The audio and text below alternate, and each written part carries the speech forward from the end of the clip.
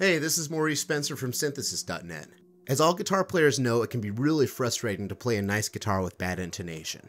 In this tutorial segment from howaudio.com, veteran musician and technician Steve Sells teaches you how to adjust the intonation on any guitar with a stop bar Tune-o-matic bridge system. That's the kind of hardware that comes stock with most Gibson and Epiphone guitars, including classic models like the Les Paul, the SG, the Flying V, and many more. Here, let's check out the segment entitled Guitar Intonation, Solid Body Fixed Bridge Guitar, and see what Steve has to say about adjusting the intonation on this classic Gibson Les Paul.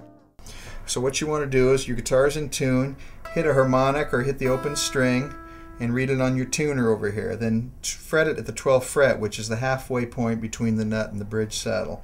So when you fret it there, you compare the fretted note to the open note, and in this case it's slightly flat. Well, that means the string is too long. So what we want to do is shorten the string slightly, which would mean moving the saddle forward. So with the screw in the back like this, we're going to turn it counterclockwise and slowly move the saddle a little bit forward. Try about a half turn at first. Stretch the string again, because that might make it go out of tune. Get it up to pitch and look at it again. And then fret it.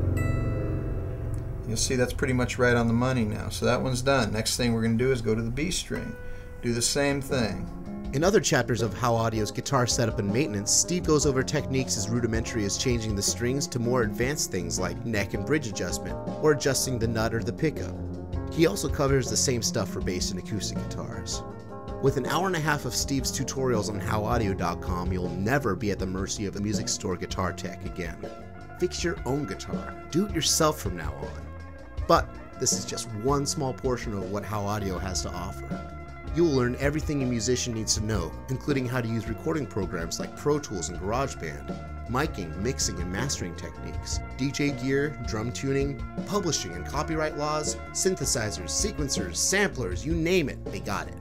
Go to howaudio.com and unlock the knowledge you need to succeed, because as they say, reading the manual sucks.